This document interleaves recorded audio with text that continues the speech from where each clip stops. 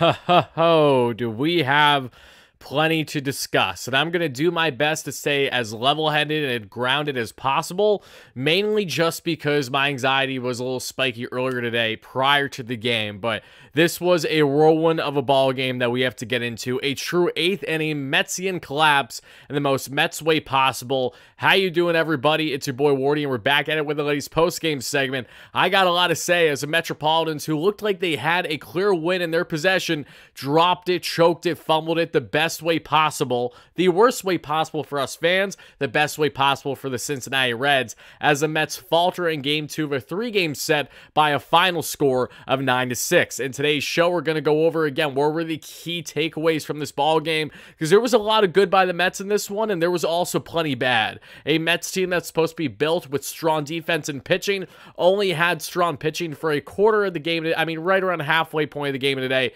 Then we had bullpen struggles like no tomorrow, piss poor decision making, defense masterclass, my absolute you-know-what, the quite opposite, defensive miscues left and right throughout this entire ball game, mental errors, physical errors all went against the Mets, and that is exactly why they dropped this one in a truly horrendous fashion. Everyone first chiming in live on YouTube, happy to have you all in here. Make sure to smash that like and subscribe button, greatly appreciated. We're less than 100 subs away from our next short-term goal of 25K, in which we'll be doing a big channel giveaway, so make sure you chime in there. And also to all my Twitter viewers, make sure to hit that like, follow button, retweet, and know that I will only be interacting with the live chat on YouTube today, as I usually do. So to everyone first chiming in, really appreciate you all. Like I said, we have a lot to get into. I see Daniel, great member, Oil, Priest, Lane, Daniel Cassiano, Allen, Frank, March going down the list. My man, Jay Serrano, let's see, Buzz Talk, E, James, great member, PB, great member, Let's Vent, exactly. Yeah, we have a lot to get into in this one, everybody. My apologies in advance if this is not the best video quality. Everything else should be good, though, graphics-wise. Highlights, I'm just showing one of the few bright spots, ultimately, from this game, which was Luis Severino for the most part, as you see from a couple nice Ks there they had today. I did not go out of my way to get all the highlights, figured out, because one, on the road right now, and two, the fact that the Mets lost the game the way that they did today, no. Miss me with the nonsense that I'm going to go ahead and cut up the Reds single-handedly, murdering the Mets in the 8th in the most Mets way possible. When I tell you that was the most ridiculous inning I've seen, and that's up there, folks.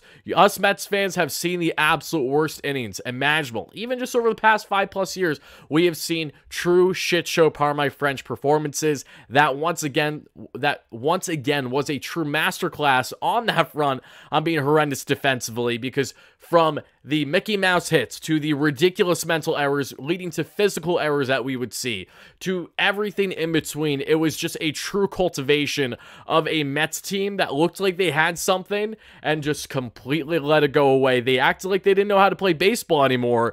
It was horrendous. So again, this is a safe space. This is a vent area for many of you Mets fans first chiming in. People that watch on replay, the same applies. Down below in the comments, let me know your biggest takeaway for sure. My quality is better than the quality of the Mets. I appreciate that. Certainly, that's a low bar too there for sure. And again, I see a lot of awesome people in here. We're going to get things started here shortly.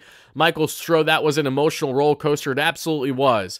It absolutely was, and we have a lot to get into. Look, I got the notes for you. Hopefully, I can read them all off in time without being too long-winded today. Shout out to my amazing sponsor, as always, at BetUS, who has you covered with all your sports betting needs, but a little bit more on them later on in the show. I did have the Mets run line today. Mets ended up losing 9-6, so the Mets needed to either win or make sure that they didn't lose by a certain amount of runs. So made sure that they didn't lose by more than 1.5. They unfortunately did that today, and that's why if you hammered Reds money line or Reds run line today, you were in the win column because they won by at least 3 runs. Very frustrating, gotta say. That's what I get. That is what I get for deciding to put the Mets in my 3-pick parlay today. I'm not allowed to have nice things this early into the season. That's the unfortunate thing.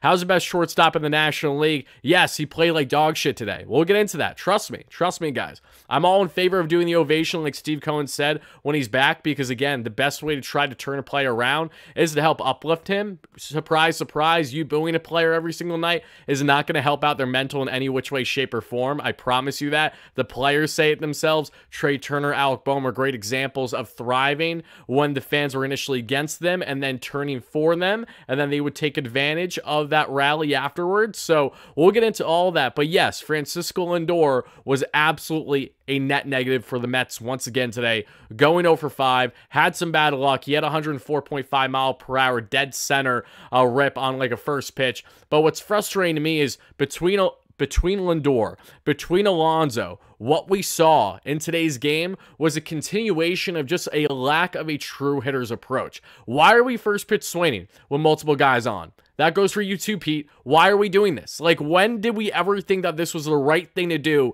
that it makes sense, that we shouldn't be grinding out at bats when we have guys on base? The fact that Omar Narvaez was the Mets' saving grace offensively today is hilarious, and that just shows you how Metsian of a game this was, because the same man that never provides offense also provide piss-poor defense, which went in hand with the unraveling of a true shit show 8th inning that we're about to break down together. When I tell you that 8th inning, and you guys and gals that watch this know this too, it was absolutely ridiculous going through it. But I don't want to waste too much time dilly-dallying. I want to get right into this one, breaking down the ball game. I want to see your reactions as well. Criticism is warranted. Frustration is warranted, as the Mets are now 2-6 through their first 8 games of the season. They really felt like they had a series victory in their grasp, and we're only going to be 2 games below 500. Luis Severino gets what you want from him today, just goes an inning shy of what you were hoping for in 6. He goes 5, and that ended up nipping the Mets in the butt bigger ways than you could possibly imagine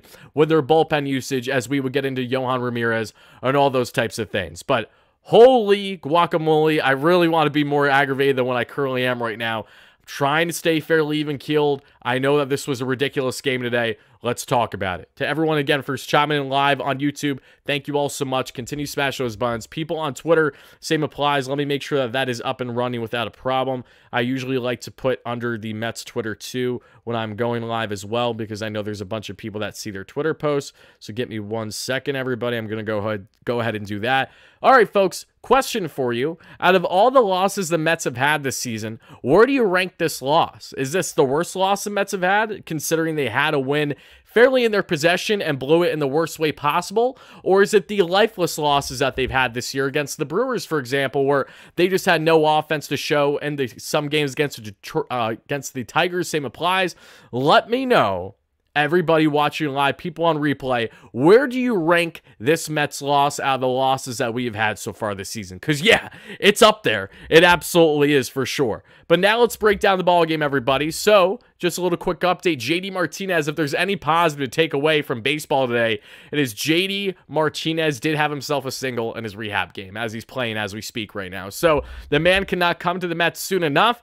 Offense wasn't the entire issue for the Mets today. It was far more on the bullpen decisions, the horrendous defensive miscues leading to their errors, and everything in between. Another suspect day managing by Carlos Mendoza. I didn't hate Mendy's decisions today, but as we get into the 8th inning, I think there's rightful criticism, because you could have utilized someone else there, and that other person I would still take every day of the week, stretched out, potentially going for 6 outs, than Yohan Ramirez and what he did there in the 8th. But now let's get into it. I don't want to, again, drag this any longer. I know we got a bunch of people, roughly 400 live viewers. Happy to have you all in here watching on YouTube, at least. Twitter, same applies. Appreciate you all. In the first inning today, again, Nick Martinez versus Luis Severino. What did I say in my pregame show today? I want Sevy to go 5 or 6 innings, 2 to 3 earned run ball. Just keep the Mets in the ball game. Sevy did his job today for the most part. Just, again, that 1 inning falling short ended up hurting the Mets more, because they didn't have a lot of arms to utilize in their pen, unfortunately, today, at least comfortably, without pitching him for a second or third consecutive day. But as we start there in the first, Mets bats up 3, down 3. Brandon Nimmo back, DHing there, missed 1 game with a hamstring injury, looked absolutely horrendous in his first at-bat of the day. He would make up for it later on in the game.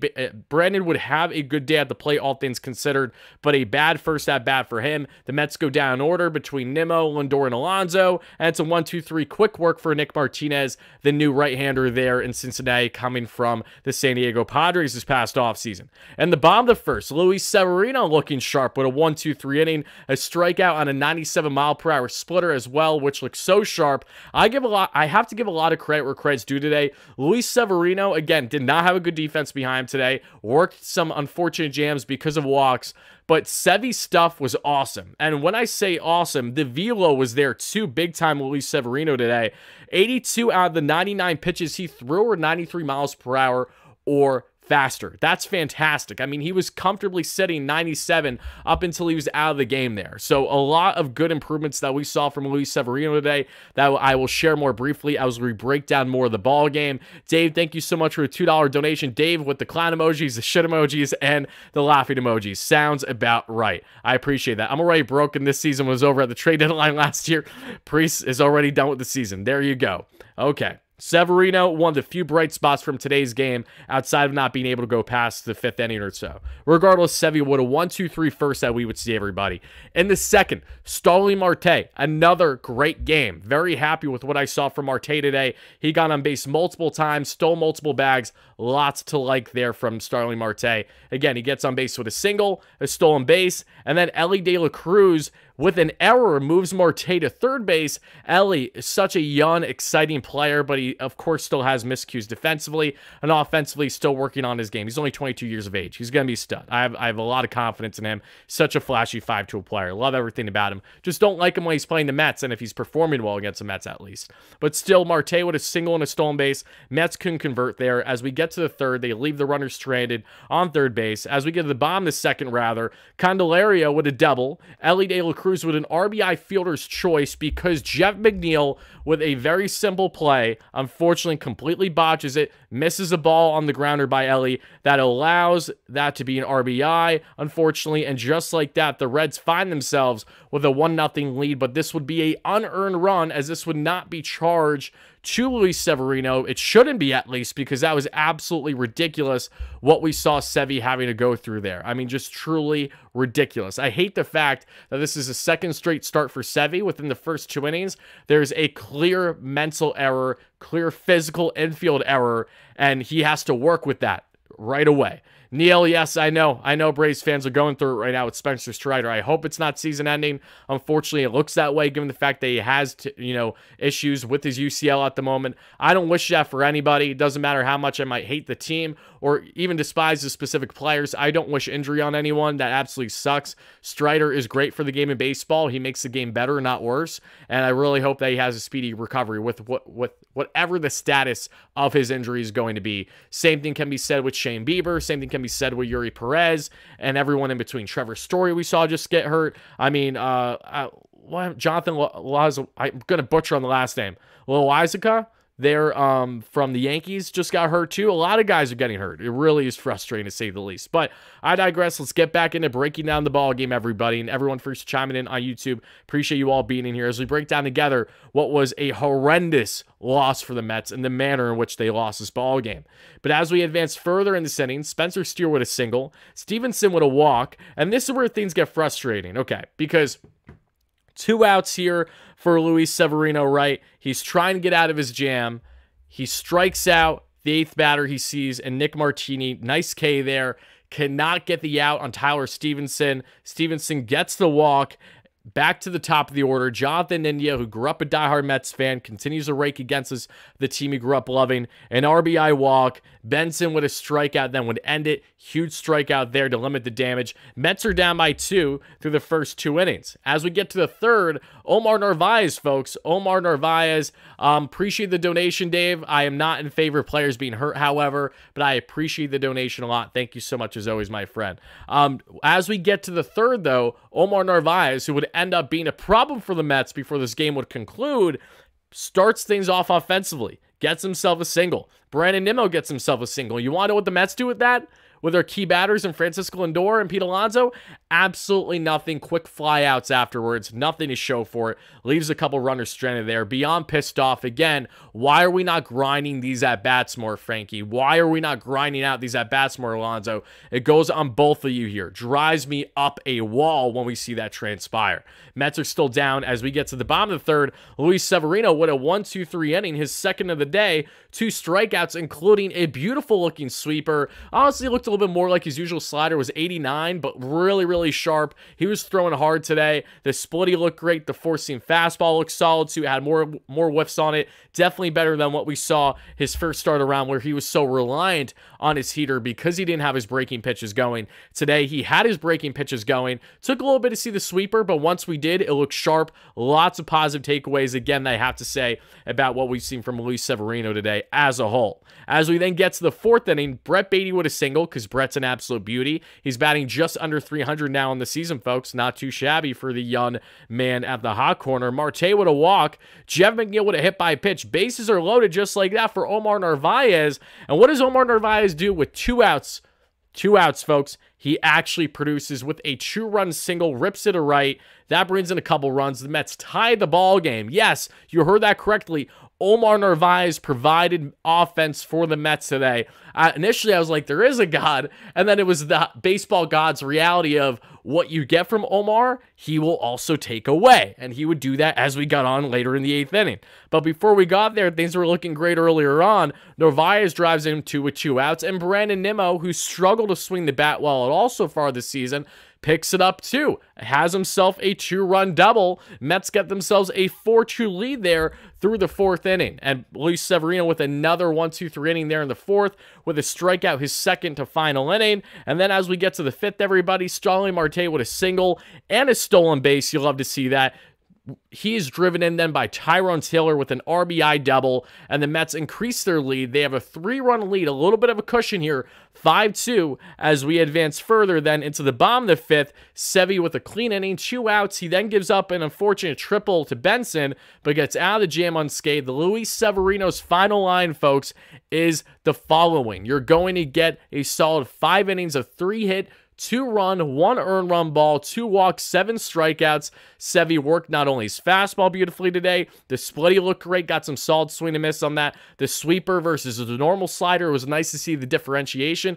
I liked a lot from what I saw from Luis Severino today, and the only thing that sucks is that Sevy couldn't go 6. Because if Sevy goes 6, the Mets more than likely win this ball game with how the pitching alignment would be afterwards. It's frustrating. It is what it is. Man, oh man, I just hope we can get a little bit more from Sevy next time, at least in instances where we know we have a short bullpen like we did today. And that is what hurt the Mets so much, along with their piss poor defense. But Luis Severino, folks, let's give credit where credit's due. A much better outing than what we saw his first time out there. Giving up 12 hits to the Brewers because you don't have your breaking ball versus only giving up 3 in a batter's park like Cincy, out-dueling Nick Martinez, who I honestly thought Nick Martinez might have a better outing than Sevy today, because 1, we didn't know what to expect from Severino, and 2, we certainly didn't know what to necessarily expect from the Mets offense, even in a batter's park. Again, they need to prove it to us. So Sevy, one of the few bright spots I would say that came out of this game. And then as you see from Jake Diekman and Yohan Ramirez, they tell the story right there, folks,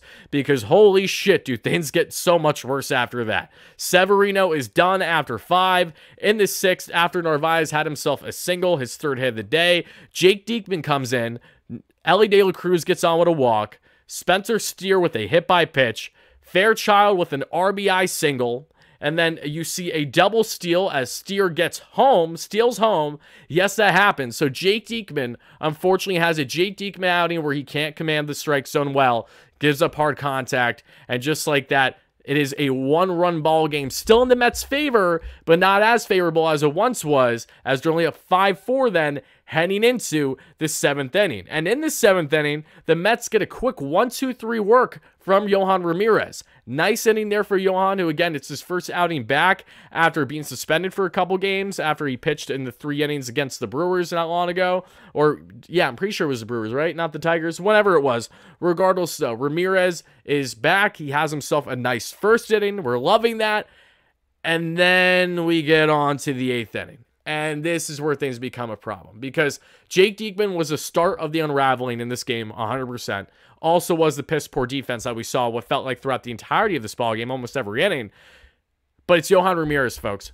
In the 8th inning, Carlos Mendoza said today he had 3 pitchers available that he could utilize today. And it was Yohan Ramirez, Jake Diekman, and Jorge Lopez. 2 of those 3 pitchers were used. Yohan Ramirez gets worked early in the 8th inning. No warm-up, nothing. If Yohan Ramirez is not pitching the 8th inning or is pulled after at least seeing the first 2 batters he faces, this might be a completely different ballgame.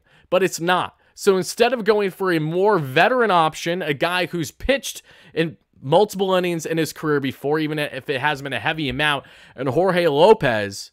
So instead of taking that potential risk of bringing in Lopez and then maybe needing him again for the 9th, we're going to stick with an inexperienced Yohan Ramirez, who clearly was not the same pitcher that we saw in the 7th and unfortunately unraveled just as bad as we saw Luis Severino unravel to an extent in his first start against the Brewers. What I mean by that is the following, folks. Candelario with a walk and a stolen base. Of course, a pinch runner gets at him because there's a balk. Yes, a balk happens. Already there's a red flag. A runner's in scoring position just like that. This is where we have a problem, folks. Jake Fraley strikes out. Omar Narvaez cannot catch it afterwards. Goes past him, runners on the corners, no outs without a problem. If you are Carlos Mendoza, how do you not even fathom the idea to at minimum start warming up the bullpen there? There was no bullpen warm-up from my understanding. The bullpen warm-up didn't start until well after the Mets were clearly in a position where it was going to be an uphill battle to win this game. And yeah, we're going to warm up Julio Teheran instead because that makes sense, right? I'm so annoyed by the fact that you had Jorge Lopez there. You could have utilized him for potentially 6 outs or maybe bring in whoever you need to potentially get that final out or 2. F it. Maybe even consider Julio Teheran for the final out or 2 and that. Do something different. But put yourself in a position where you still are in command and in control of this ball game. Not what you do in the 8th today and let Yohan do his thing and he absolutely crumbles after the defensive miscue here by, yes, Omar Narvaez. It was an absolute shit show from this point forward, right? There's a reason why he's still charged with the amount of runs that he's charged with, and it starts with the following here. You get the unfortunate runners on the corners with no outs, right? Then everyone's safe because of it. And then you see Elly De La Cruz with an RBI on an infield chopper that was completely misread. Lindor, Beatty, they have no clue what to do. It just goes past both of them. It was a complete freeze. Everybody clap your effing hands is what it felt like in that situation. The Reds score there. I was truly at a loss for words in that potential situation as that happened because it's a tied ball game. Elly De La Cruz just puts the ball in play. This is exactly how Phillies and Braves fans felt against the Mets in the first half of 2022. That was the most BS inning, breaking it down, how they managed to get their runs. But you know what the Reds did? They put the ball in play. They run hard on the bases, and they played scrappy. They did what they needed to do to ultimately win this ball game. You have to give credit where credit's due, because you know what they do? After they still have bases loaded, no out, Spencer Steer, who absolutely roped one off of Quintana yesterday for a solo shot, rips a freaking bomb today. 3-run home run. Sorry, I don't know why I said it was a bases juice. I'm pretty sure it was 3-run home run. That increases the lead. Mets look like they're out of this one. It's an 8-5 Reds lead. The Reds don't stop there. Bases are clear, no outs. Yohan Ramirez still not, no one's really warming up too much. They're like, all right, Fairchild with a single, we'll do that. Stevenson with a single, we'll do that. Jonathan India with a walk. Bases loaded, folks, no outs. You're already down 8-5, and now we see Julio Teheran start to get stretched out and warmed up in the pen. What are we doing here? What are we doing here is my initial reaction.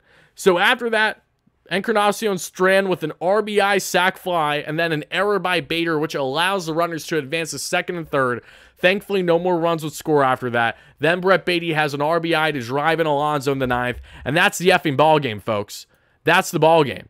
If it wasn't for that 8th inning, the Mets may very well still win this one. My head scratching comes from Jorge Lopez not being involved in this ball game.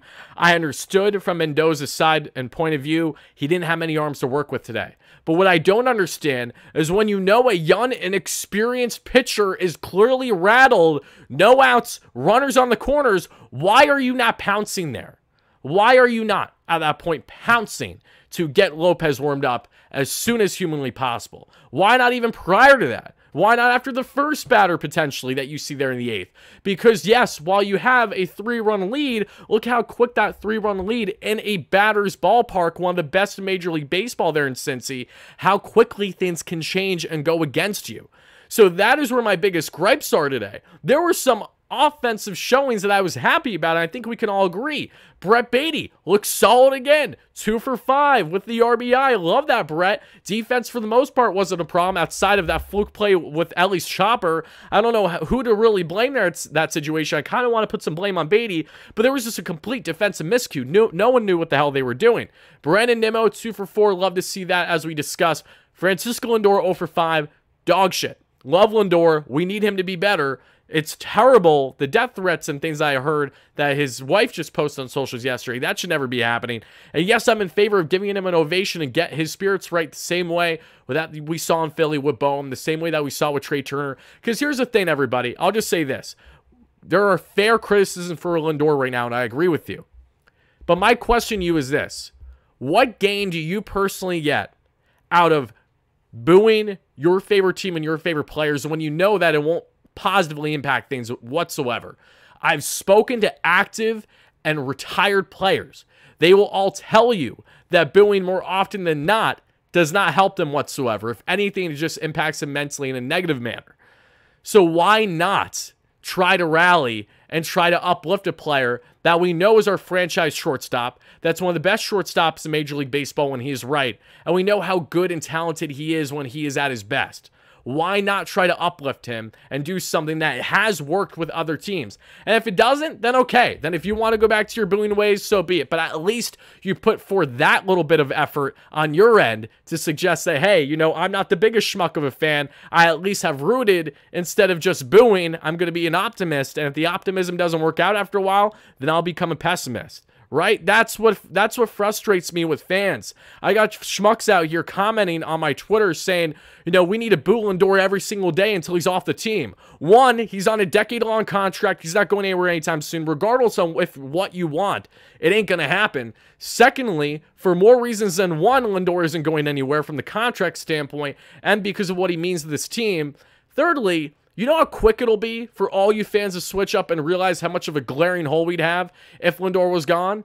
I mean, I feel like the one time the Mets, we finally have players that are justified to root for, but as soon as things do not go in their direction, we have to have pitchforks and fire like no tomorrow, straight out of a Simpsons scene. You know, it's almost like if we didn't have that type of reaction as immediate as we do, there would be a different fan perception, one, and secondly, maybe the players would actually get uplifted if we just try to uplift them ourselves. So all I'm saying, I'm in favor of doing the ovation when they're back at Citi Field. Steve Cohen said it himself. He thinks it's a great idea. Just why not? You literally have nothing to lose, folks. If you want to be pessimistic and boo your top players all season long and not potentially help them in any which way, shape, or form, by all means, you do you, boo. But I'm telling you, it's only going to make things worse for not only the player, but the team that you're following and watching and living and dying on a night-to-night basis. I'm just saying, you're shooting yourself in the foot more than you really realize because you're letting your short-term emotion get in the way of the big picture and trying to hopefully still have a somewhat successful season and getting the best out of our certain players. So that is what I have to say. Trust me. Trust me when I say I understand Lindor's playing like shit right now. That is what I'm not disagreeing with, okay? And yes, I know some of you guys prefer to boo versus uplift. Everyone's to each their own. Make your own decisions, that's fine. I'm just telling you, do not be surprised that by your boos at Citi Field in his first at-bat before he even starts hitting, it's not going to have a positive impact on him. And if you care about the team, if you want the team to win, it's almost like you should do the little things that could potentially make a difference. That's what I'll leave you with on that front. Trust me, I get it. He's playing like shit. Imagine thinking Lindor's a top player. Imagine thinking Lindor isn't a top player. It's common sense. 6-WAR player the past couple of years, 30-30, 30 home runs, 100 RBIs, one of the best gap-to-gap hitters when he's been right too. Like, the notion that he's not a top player on this team, let alone not a top shortstop in the National League, is a hilarious notion that we're going to allow the first 8 games of a regular season dictate what the track record has been. That is truly comical to me, and that's the difference between my mindset versus some of you. And again, that's fine. To each their own. Everyone's going to feel that the way that they want. Some people are going to say, Wardy, you're a schmuck. How dare you like Lindor? Shame on me for not turning on a player right away because I actually have confidence in them turning things around, unlike I have confidence in a good portion of players in this roster to do the exact same. And if Lindor goes all year and he's piss poor, then by all means, that's a different discussion. I'm going to find myself with you at the pitchfork front, like what the hell is going on? And that's where you really need to look at, should something be changed here? Should something be had? But I firmly believe we're not going to go all season with Francisco Lindor going 1 for 31 on the stretch he's currently at. Yes, the Mets suck right now. Can't deny that. You know, they do in a certain degree, right? We had a certain level of expectations this year. We knew how high. Well, you don't know how high the highs are going to be yet, but we do know how fairly low the lows are going to be. Apologies for the extra running there. That's my bad, everybody. But as we continue to break down and go through the game together, I do want to let you all know about our amazing sponsor, BetUS. But before I do, I'm just really curious now because we had this Lindor discussion. I'm more than happy to continue doing them, okay? My question to the viewers watching live on YouTube, the people that watch live on replay, rather, people that are watching live on Twitter, let me know in the comments, spam them in the chat. Are you going to be cheering or booing Francisco Lindor next time you're at a Mets home game? If you're going to pick between the two, are you in favor or against giving him an ovation at Citi Field when the Mets go back to Citi Field? I'm really curious. I want to see what the split is in the live show right now and for people on replay, because I know we have a lot of Lindor supporters. I know we have a lot of Lindor haters. That goes way back to prior to this season, really since the Mets acquired him and signed him, because they didn't even like the fact that Lindor waited to the final hour to be extended, even though he never played a game in the organization. And let's not forget, the Mets don't have a storied organization either, so there's a lack of appeal there. Let me know. Are you for or against? Let me hear it in the chat. And I'll actually put a poll up right now, too. Let me do that. Let me get a poll up for you all. And guys, we're halfway to 100 likes here in the live show. Thank you all so much. Continue to smash that like and subscribe button. Really does mean a lot, and thank you all so much in advance. Give me 1 second, everybody.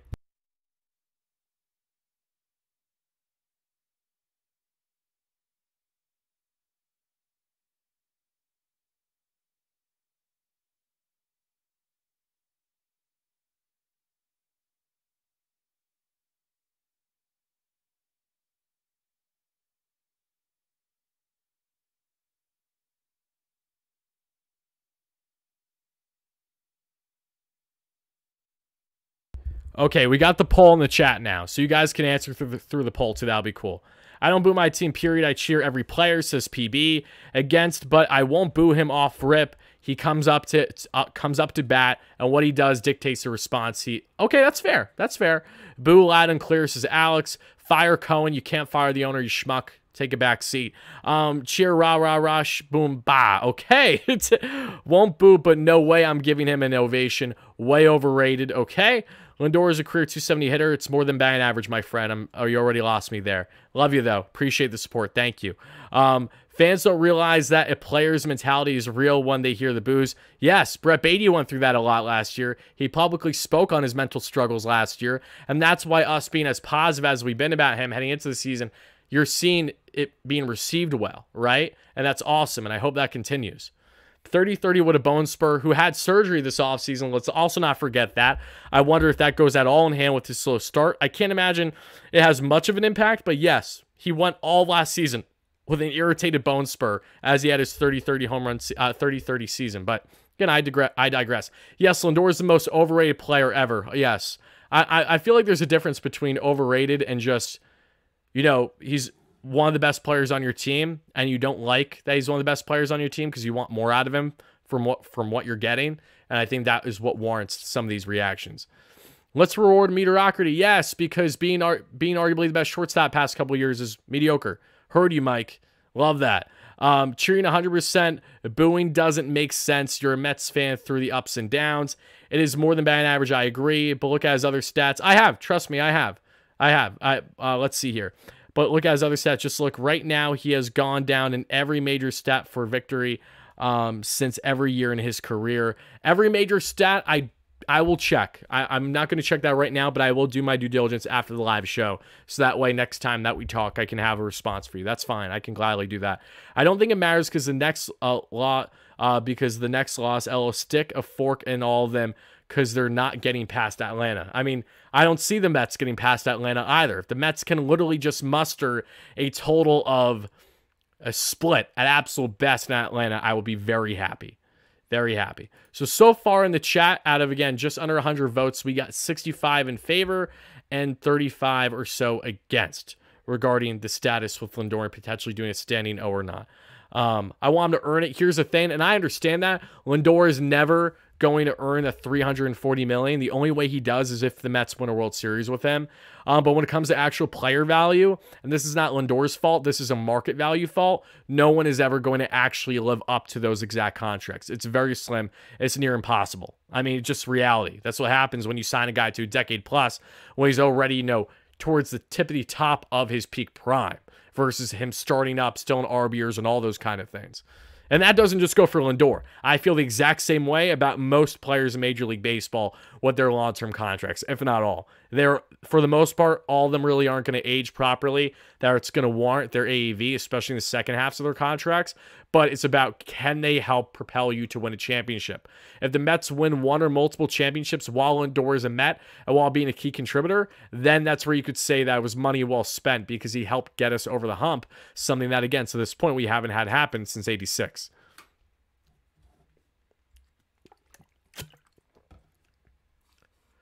Let's see. I always never understood booing. It's almost like Lindor and Javi were trying to send that message to fans in 2021. Albeit, it was a poor way. It was a poor way. I agree with that. But yes, that was in essence what they were doing, because literally they were more outspoken examples, especially Javi, because Javi's more outspoken than Lindor. I'm just being straight up and like what bothers him, what doesn't. And again, if a player is bothered by fan reaction and they aren't able to kind of turn the tide, then at that point, while yes, you'd love the player to change, you can't give them too much shit if they don't have the best mentality. In those circumstances, it's more so, it's like, okay, is there anything that we can do to kind of help change things? Because let me put it this way, just for the fans that actually make things worse for a player when we all want them to succeed and be better, those are the fans I truly don't understand and comprehend. Those are the ones that truly have me baffled, because you just want negativity for your team, and then you wonder why things continue to be stagnant and in a negative direction versus potentially a positive direction.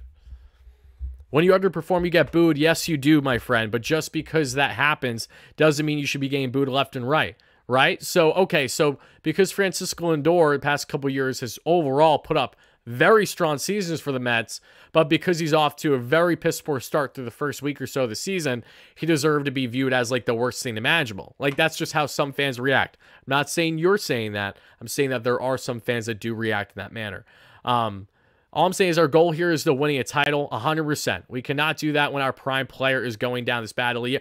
I agree with you, and that's something that I can emphasize plenty. I want Lindor to be better. I need to see him be better. And the longer things go on where Lindor isn't performing at the rate that we want him to perform, there's going to be more criticism, and you're going to hear it more and more from me. I'm not going to hold back. I always keep it a buck. If you played like shit today, you played like shit today. Lindor played like shit today. The frustrating part is that for the vast majority of the season, literally every single day so far, he's played like shit. So that is where we have more of the discussions where, again, I understand the viewpoint. I do. It's not that I'm disagreeing with you guys and gals on that front. But before we go further in the live show, everybody, I do have to tell you about my amazing sponsor here on the channel at BetUS, because right now, even though that, yes, the Mets run line is scrapped, there are still some games today that you can get in on the action on. And there's one in particular I like quite a bit. I do. And actually just started.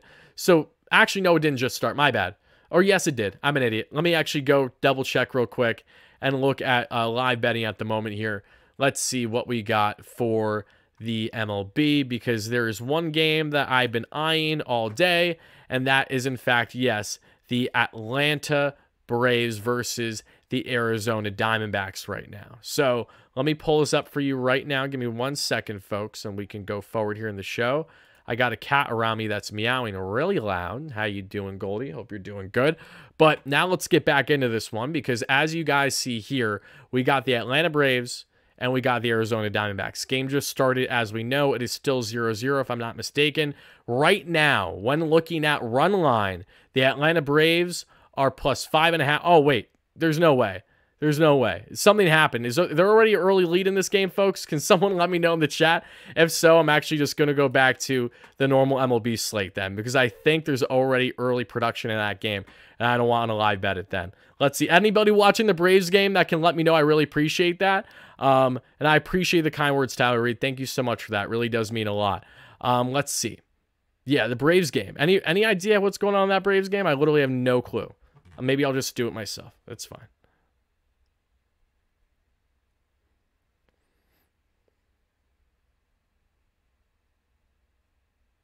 Oh, D-backs are up 6-0. I really hope some of you guys at least tailed my D-backs run line pick today. And I just hope you didn't frickin' pair it like the schmuck that I am with the Mets run line.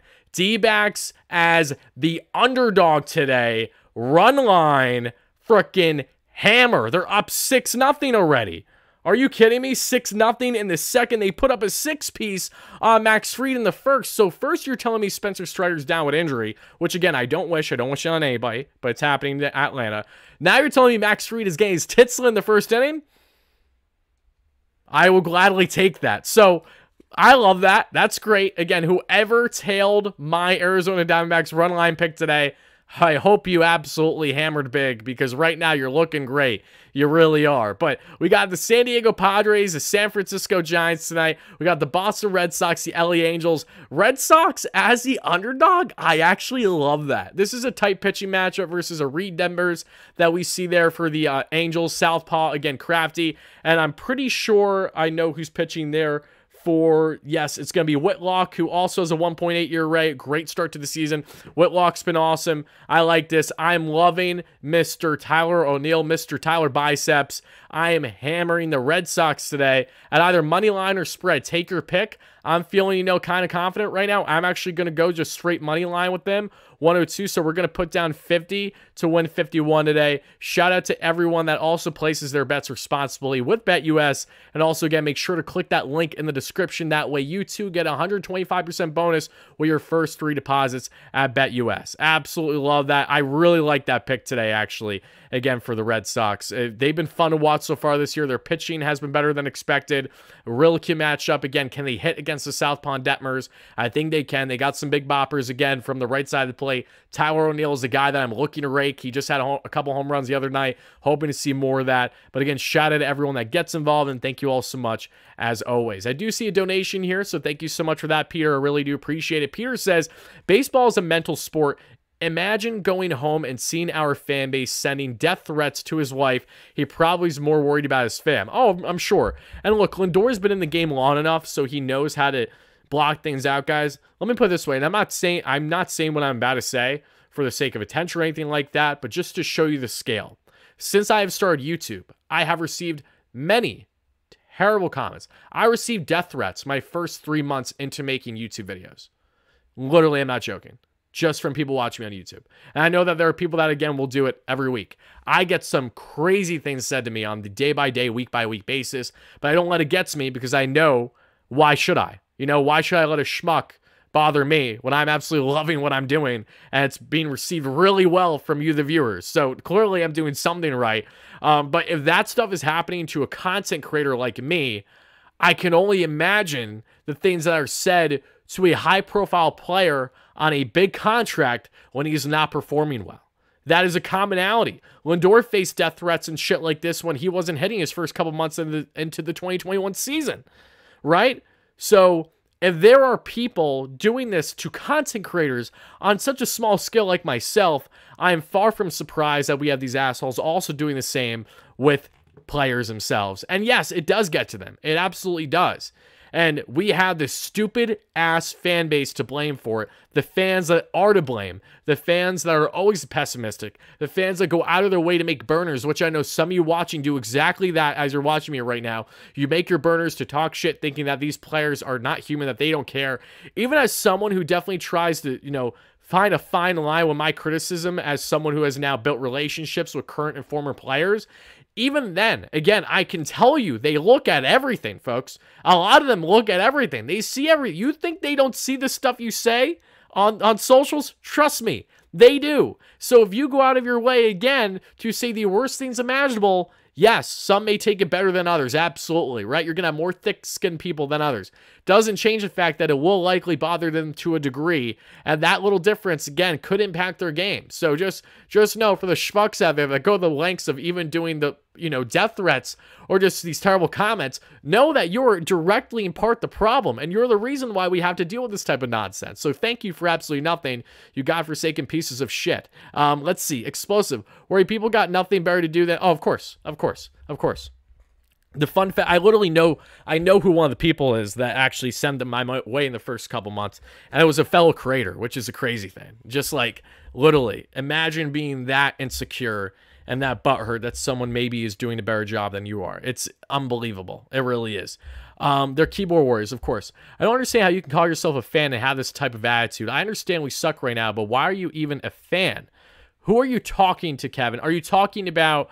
Oh, I'm saying you're talking in general about the threats. Yeah, I agree with you. You literally have to be a sick-minded individual or so immature that has been coddled your entire life that thinks you can get away with everything in order to act that way. I just don't see how otherwise you rationally make those kind of decisions, because you don't.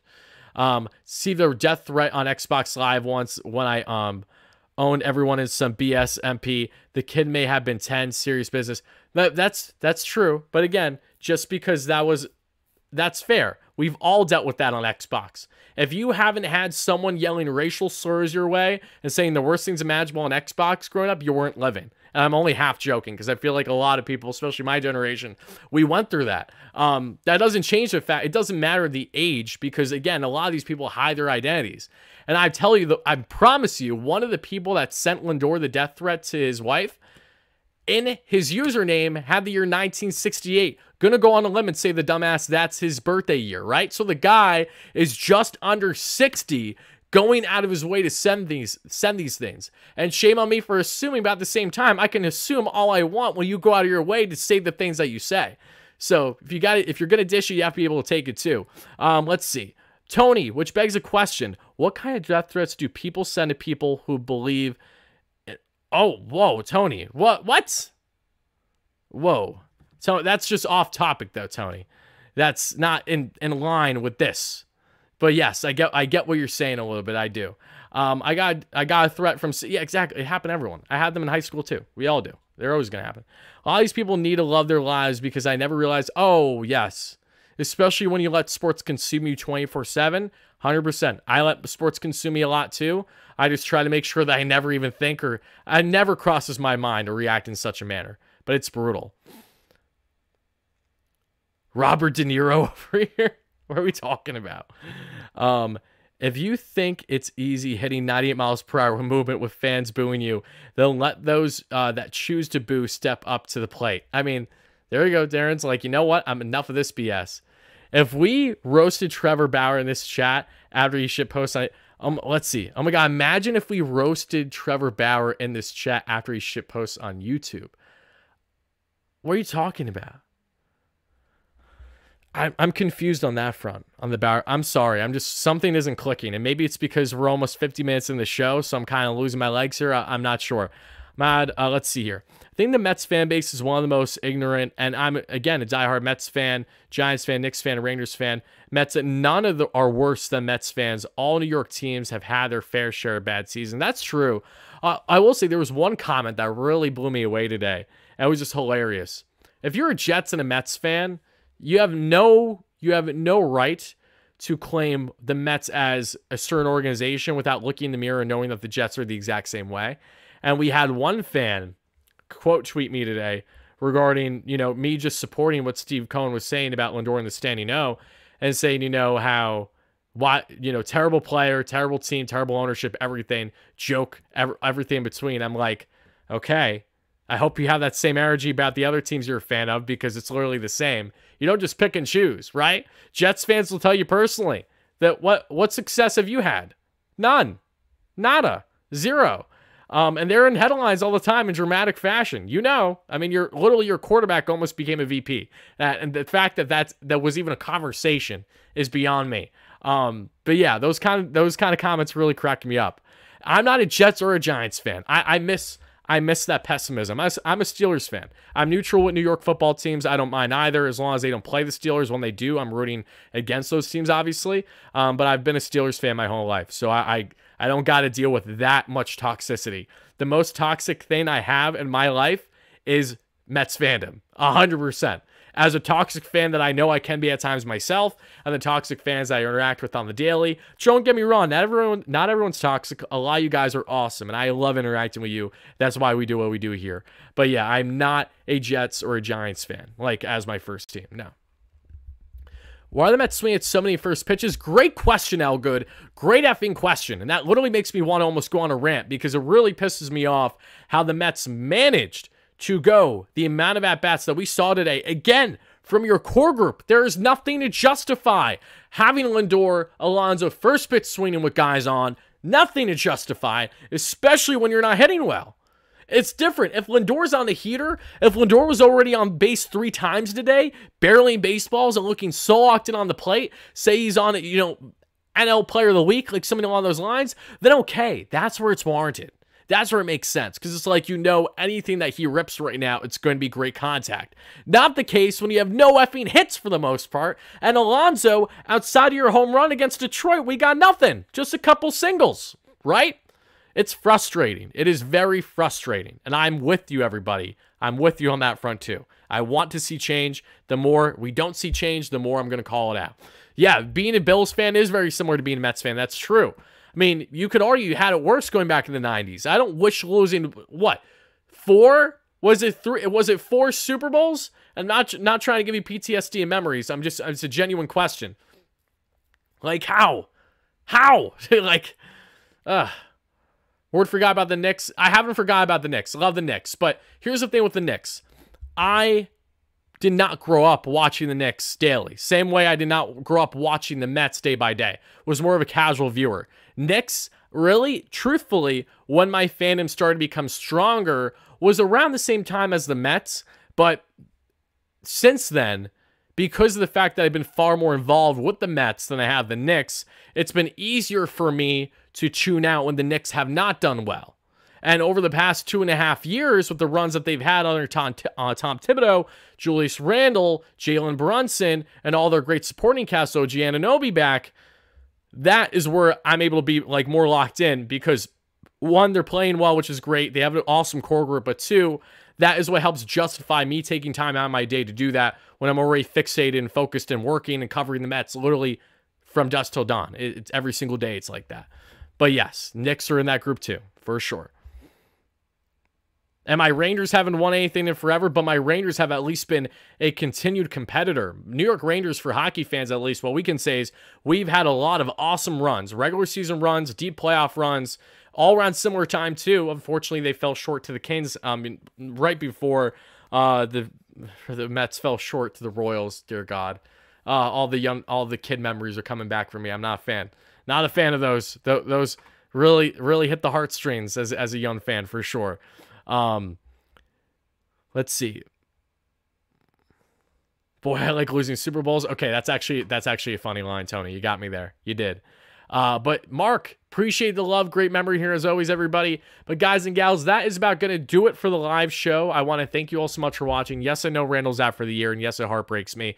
We will be back live tomorrow. Not sure if we'll have pregame out just because it's an early day game. So barring changes on that front, we'll soon see what happens with pregame, but we will be back live for postgame, regardless on if the Mets win or lose the series, but they absolutely need to win this series.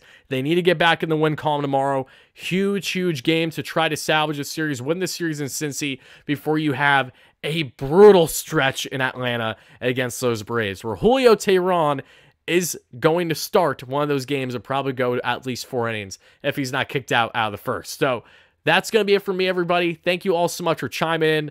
I really appreciate that. Trash talk is what Mike Jones says. It is what it is. I appreciate everyone chiming in, regardless on how you feel. We will continue the Lindor discourse. We will continue the Alonso discourse. Look, if we don't agree and see eye to eye on everything, at least we can find common ground where, yes, I can understand where you're coming from. I don't agree with booing, but I can understand your psyche. For me, again, I'm all about trying to get the best out of your players.